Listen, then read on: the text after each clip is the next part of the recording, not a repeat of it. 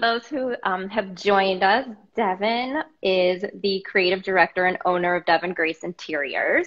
And we've worked together with Devon on a couple of our projects in the city. You've done some models for us, and we love your work.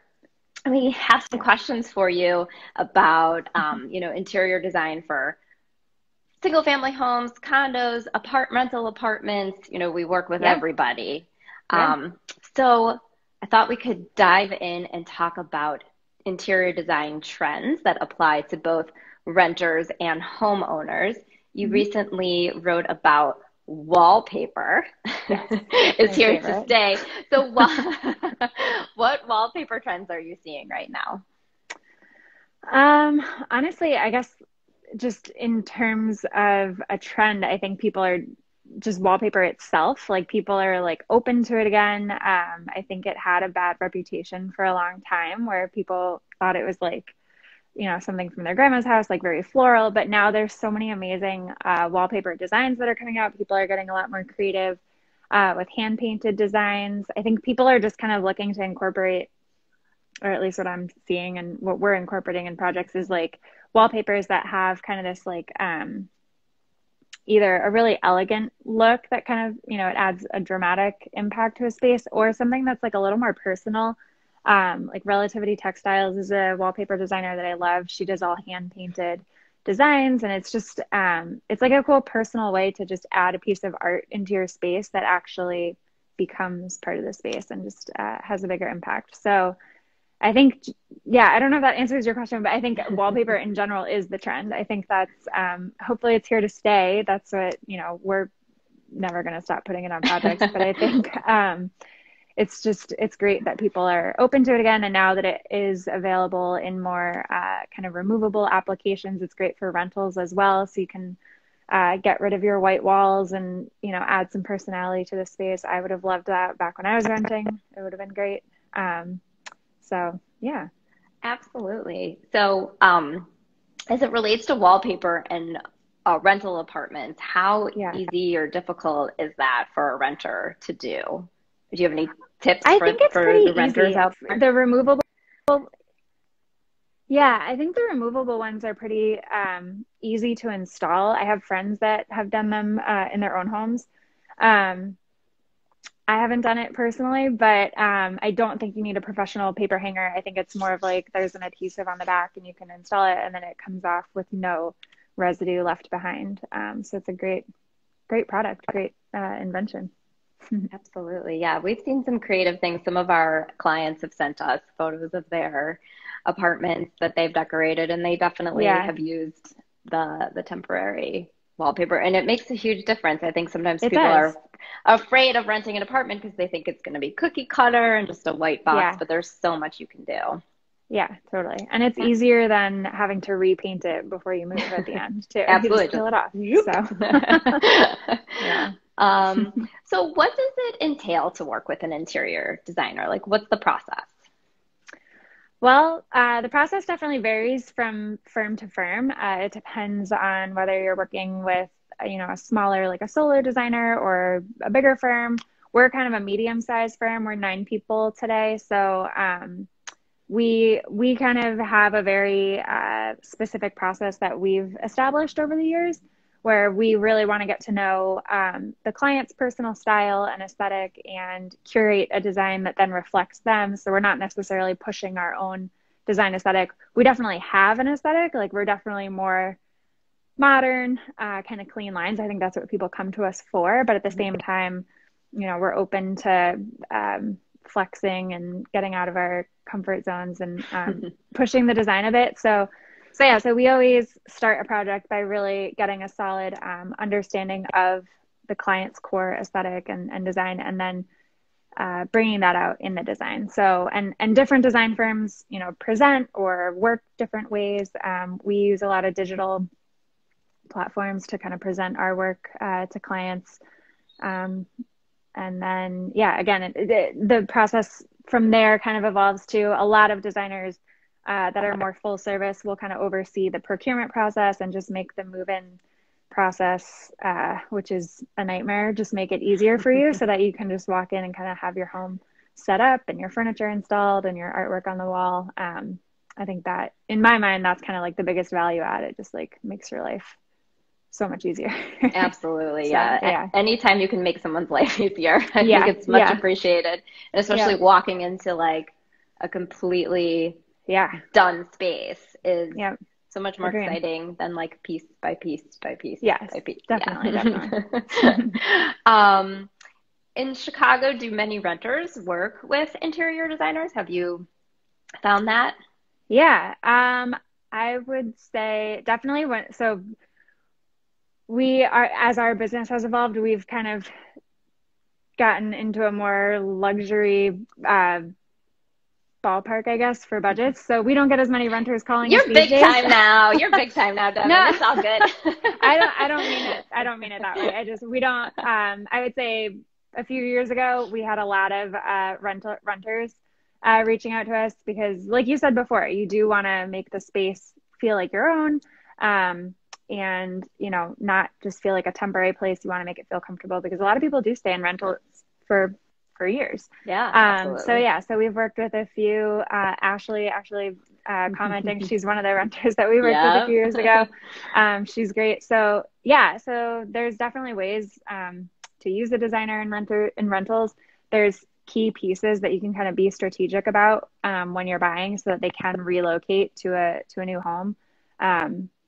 Pieces like big sectionals or dining tables, those are like a little risky because you don't know exactly what the layout is going to be in your next place, and it's a little harder to translate maybe. But other things like area rugs, accent pieces, accent chairs, coffee tables, beds, those are all pretty safe things to invest in and then take with you. And of course, artwork and accessories. You should Yeah. collect those over the years and bring those with you too. So Yeah. Good pieces you'll have for your whole life. yeah, yeah. All right, so now let's move to renovations. Mhm. So what are you seeing in renovations as it relates to, I mean, I think we're in a really interesting time right now that people are Yeah. spending so much time at home and they're kind of reevaluating their space and they're thinking like, oh, well, how can I either live here or do things differently or find something else that best fits what I'm looking for. So what kinds of renovations like do you see adds the most value? Is it the Yeah. kitchen? Is it the bathroom? What's going on these days? Yeah. Yeah. No, that's a good question. I think these days, especially with COVID, but even before COVID, especially like in city homes, places where you may not necessarily have a crazy amount of square footage, you have to just get kind of creative with how to use it. So what we're seeing a lot of is, or what we're trying to do with our designs is just think, double purpose or double. So for example, we did a condo renovation actually right before COVID. And now in hindsight, it's like, kind of thank God that we did this, but we incorporated a kitchen with an open floor plan that has an office kind of workspace integrated into that on the backside. So it's a space where the family can, the parents could be cooking a meal or something while the kids are doing homework, and yet they're still in this open environment kind of space where they're all together. So I think that's kind of what we're starting to see. A lot of people are, like you said, they're home more. Mhm. So they want to be able to have kind of dedicated spaces in the home that are functional and yet still feel like thought out and can maybe do double duty and can be, a space where you can work during the day, but you're still with your family and it still kind of converts into more of a lounge space or more of a hangout space. I don't know. So Yeah, how that's, great yeah, that you did that. I know flex spaces, I know their timing was perfect. perfect. I mean, with just everything that's going on, I think what we're seeing that people are requesting so much of is that like home office space, Yeah. um, rooms that can pull double duty, and just Yep. ways to be creative in your home environment right now. Yeah. Yeah. Yeah. All right. So what renovation trends do you think are here to stay? And maybe what's a fad? Um, That's a good question. I guess the most like controversial one I'm seeing out there is the white kitchen. Everybody seems to think like white kitchens are Mm, going away. I still love a white kitchen. I'm on the fence about whether or not that's a trend. We just did a renovation in our own home and did a, you know, primarily white kitchen as well. But I think something that people are starting to do now, and whether this is, a result of people thinking that the all white kitchen is going away or what. But I think a lot of people are starting to incorporate more wood tones mm, into designs. I think that's, again, something that like back in the day when it was always like cherry cabinets or that really yellow oak, I think that started to feel a little dated to people. So people trended more towards painted cabinets and brighter colors. But now I'm seeing woods kind of come back, but it's more of a interesting. like ashy tones, kind of lighter, natural, just clear stains, really, really kind of soft woods. Hmm. We're seeing that a lot. We're incorporating that a lot into our designs. I would say almost every kitchen that we're doing now has some kind of wood cabinet or just element kind of incorporated into it, which I'm thrilled about because I love seeing kind of natural elements be Hmm. present in a space. I think it adds a lot of warmth. Um, so yeah, hopefully that's not a trend. Hopefully that's here to stay, but we'll see. Yeah. I hope the white kitchen doesn't. I I love know. like a clean white kitchen. I don't I know. do too. Maybe I I'm do old too. fashioned, but yeah. No, I do too. I don't think it's a trend. I think that's here. Okay, good. Um, so anyone who's joined, feel free to, ask a question, but I have a couple more. So I've been hearing that with the pandemic, there have been some construction and renovation delays just, because of COVID safety protocol, things are Yeah. behind. Um, what's your take on that? What's your experience so far?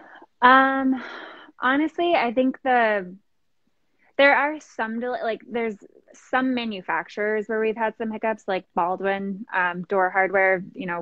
They've been kind of back ordered on a lot of things. There are certainly some things, especially if you're ordering like tile from overseas or something like that. I think over the summer there was a big delay. Things are picking back up now. I think the biggest delay right now, honestly, is everybody seems to be doing work. So the delay is Hmm. talent and bodies that can do the work. So I think contractors are all pretty booked up. Designers seem to be pretty booked up. So yeah, just the trades needed to kind of do the work. I think there's probably a backlog there, which definitely causes delays. But uh, yeah, I think materials seem to be picking back up again. Hopefully, it doesn't slow down too much. On the other side, furniture is kind of all over the place. That we're seeing with where lead times, one day they'll tell you one thing, the next day it's something completely different. So I would say the more unpredictable side of the industry right now is the furniture pipeline. Yeah, we're trying to buy a new couch for Yeah, our family home because we sit on it all the time yeah, and yeah, my children are large now and they don't fit. We all don't yeah, fit anymore. So we're getting quoted ridiculous yeah. timelines and we're I like, know. okay, I guess spring we'll get a new It's couch. crazy. But you know what? You might get surprised. We have some pieces that weren't supposed to arrive until December and they're getting delivered on Monday. So it's Oh, like all right. all over the place for good and for bad. So Okay. hopefully it turns around. Yeah. Basically, just go for what you want. You'll be happy Yeah. in the end. Like Yeah. it's however long you're waiting is temporary to how Yeah. long you'll get to enjoy it for. Exactly. Yeah, So definitely. we have a question. Yeah, we have a question. So what is your approach to decorating for Christmas coming up here? For a rental, like do you keep it minimal aesthetic? Do you go all in and get that big tree? Man, I'm probably the worst person to ask this. We haven't decorated our place ever in 6 years. Okay. So I'm probably the worst person to ask this question too. I would say, I mean, probably keep it simple. If you want a tree, go for a tree. Yeah, why not? If you have space for it. I've never wanted to deal with just the headache of the pine needles everywhere, so we avoid it. But I think there's things you can do, like bring in, new pillow covers. That's like an easy way to kind of add some decor, and then it can also be packed up and stored easily. That's also my biggest like not pet peeve, but my biggest like hindrance, I guess, to decorating for holidays is I don't want to store anything the rest of the year. So we, again, just avoid it. But I think pillow covers, table runners, things like that, that can just fold up and tuck away. Those are probably the best for if you're living in the city in a smaller rental. Nice. Yeah. All right, follow-up question, not about the holidays, but Ashley wants to know, when buying a place and wanting to hire Devon, can she help vet out places for the best place to buy and fix up? In addition to hiring a luxury living broker to help you Yes, find yeah, that yeah. place. But will you come? I think I've seen this on your Instagram before, but will you actually Yeah. go out and tour Yeah, locations? Yeah. we've done that before. We have clients that will reach out to us before buying a place, and kind of ask us like, hey, what would make sense? What's possible to do here?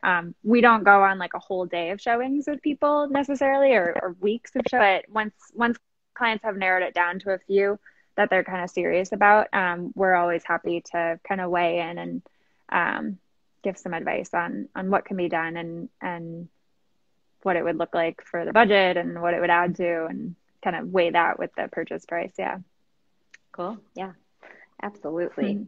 And we've got a couple of brokers on our team who are very, very into interior design as well. So they Yeah. can help give you some ideas and then bring Devin in for the Yeah. actual work. But seems like a lot of our brokers are just very into interior design. And so they're always Yeah, that's happy great. to help with having some vision. So we had a question here about it. I think it was back when we were talking about maybe fads and trends. Someone asked Mhm. about mixed metals in the kitchen. What are your thoughts on that? Yeah. Typically so my rule of thumb usually, um, if you're, throughout a house or a home, we try to keep it to no more than three metals. Otherwise it just starts to feel a little discombobulated. Um, Unless you're kind of going for like intentionally doing this like mixed metals theme. So with that, I would say in the kitchen, keep it to two, max. So yeah, we mix more than that. So for example, my kitchen right now I'm looking at is stainless steel and black. So we have Hmm. the two kind of balanced out. We do that a lot. We'll balance out black and brass or polished nickel and brass. I think especially when you got bigger kitchens, mixing it up makes sense. But again, don't go more than two. Usually what we'll do is kind of like apply a rule. So like cabinet hardware is all one metal, and then plumbing fixtures are another metal. So you can kind of balance it out that way. Same thing in bathrooms. If you do plumbing fixtures, in a polished nickel, but you want to incorporate some brass, you can do the light fixtures and the towel rods, in the brass, and then you kind of balance it out that way. Cool. Yeah. Ultimate Millwork is asking, you mentioned wood tones are making their way back. Do you think the same will apply for interior doors having a natural wood look? Ooh, that's an interesting question. That's nice. Yeah. Yeah. Why not? Yeah. If you have the budget for it, do it. I love it. Wood look. Um, Someone asked about, I'm going to totally say this wrong, shiplap? Oh, Ultimate Work also asked about shiplap. I'm not familiar. What is shiplap, Evan? Shiplap. Yeah. Shiplap is what Chip and Joanna Gaines put on every project, pretty much. It's like the Oh, okay. paneling where you kind of get like the thicker paneling with the lines. Um, I think it has the time and a place. I think, we're doing a basement project right now that it's in Michigan, so it has like a very modern farmhouse aesthetic to it. So we're incorporating shiplap there. Anytime you're doing a modern farmhouse project, I think shiplap fits in. But other than that, we don't use it a ton. Yeah. Hmm. Fair enough. All right. Well, I think that is all the questions that we covered from my end, and doesn't look like we have any more from our audience, who's awesome Cool. and has been following along. So that's it for today. Thank you so much Awesome. for coming on. Yeah. It's so good to see you. I I miss know. It you. was so good to see you. I know. It's so sad. It's like just digital now, but one of I these know. days. One of these days we'll see each other again, but it's always fun to I come on know. here and chat. And thanks for joining Yeah. us and Thanks for sharing your inviting me. This was perspective. great. Of Yeah. course. All right. Well, have a good evening and we'll You talk too. soon. All All right, right. sounds good. Thanks, Amy.